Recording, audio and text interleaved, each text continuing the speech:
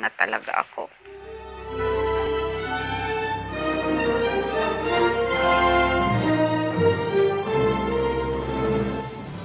Alam nyo guys, iiwanan na naman namin itong villa na ito kasi kailangan na naming lumipat kasi hindi pa rin naaprubahan ng baladiya. So maghahanap na naman kami guys ng malilipatan namin. So ang hirap-hirap, talagang sobrang hirap namin. Tingnan yung mga sampay namin dito kasi yung kabilang bahay nagreklamo yung mga lokal dito. Nung Pasko kasi at saka New Year, wala namang maingay dito. Kung hindi, kunting salo-salo bilang mga Pilipino, di ba? Kaso lang, alam na natin mga makasarili yung mga yan. Ayaw talaga nila ng nasasapawan sila. Kaya ayan, one of these days guys, maghahanap na naman kami ng malilipatan namin. Kailan kaya kami o-okay nito? 2 buwan lang kami rito. Alam nyo guys, gusto ko nang umiyak. Hindi lang gusto, talagang napapaiyak na ako kasi wala namang, ang hirap-hirap.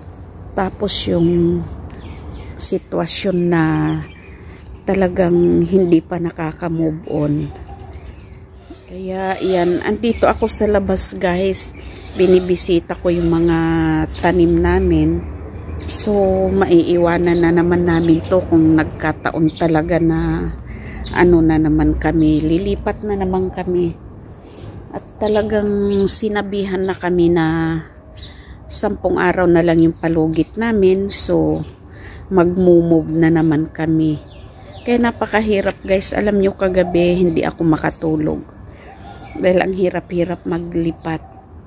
Yung bagang parang susuko ka na, isa na yung hindi pa okay ang sweldo, kalahati pa rin ang sinasahod, napakaliit. So kailangan mong lumipat ng bahay na talagang may deposito ka, may advance ka, tapos meron pa yung mga lagay-lagay ng mga nator. So ang sarap umiyak, di ba? Kaya kung minsan masasabi mo na lang na soko ka na talaga dito sa UAE, dito sa Dubai, sa patakaran na hindi, parang hindi na makatao, kumbaga. Itong 2020, nung umalis kami sa Villa 15, hirap na hirap kami guys kasi nga, bukod sa katatapos lang ng lockdown, diba? Pagkatapos, pagdating mo galing trabaho, ang hirap-hirap ng trabaho, ang liit ng sweldo, gawa ng lockdown nga. So, hanap ulit kami ng tira namin. Ayun nga, napadpad kami dito.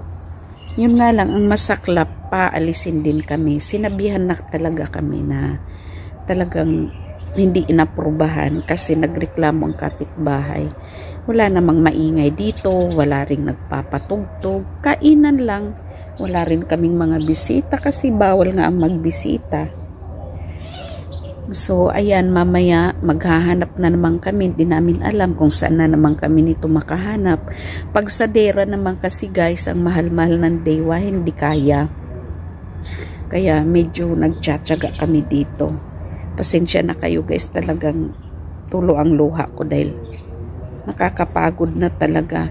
Last month lang nagpa-parcel kami ng mga karton namin para in case wala na kaming mga gamit.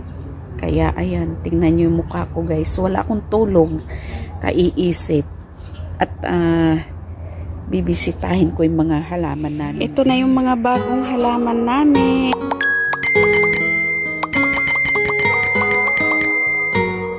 Ayan sila, lulusog na. Ayan. Ayan kangkong, ayan sibuyas, bagong tanim na kangkong, ayan kamatis, ayan ang mga pechay namin, malalaki na yung iba, ayan na,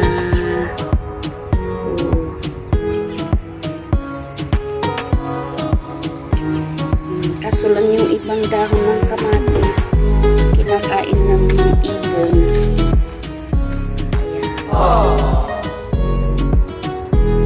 Lalaki na sila. Diba?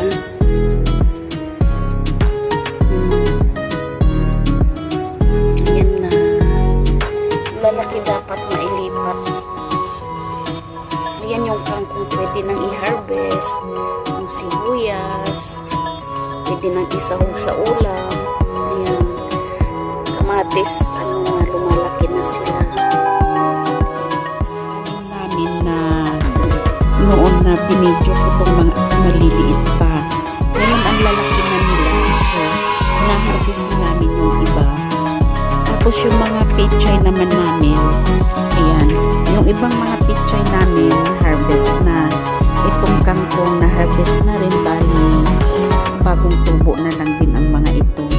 Tapos itong mga kamatis, kasalukuyan pa lang na umuusbong sila. Ayan ang lulusog. Ang lulusog nila.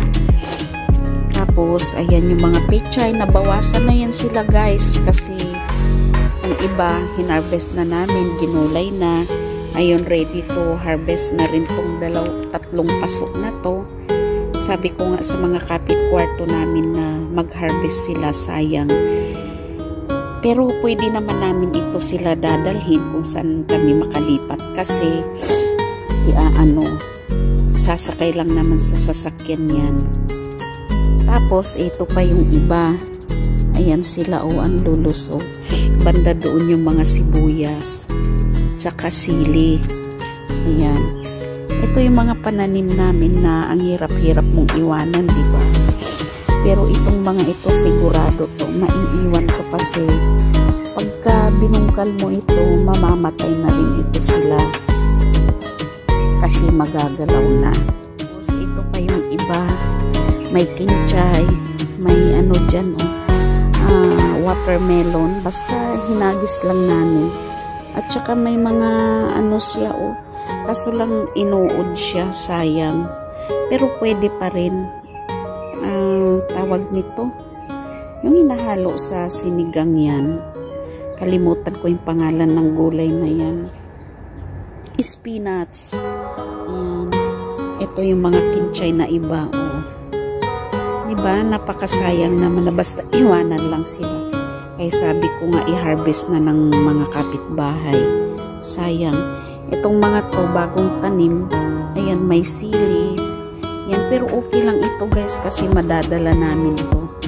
Ayan Binili pa namin yung mga pasok na yan tsaka lupa.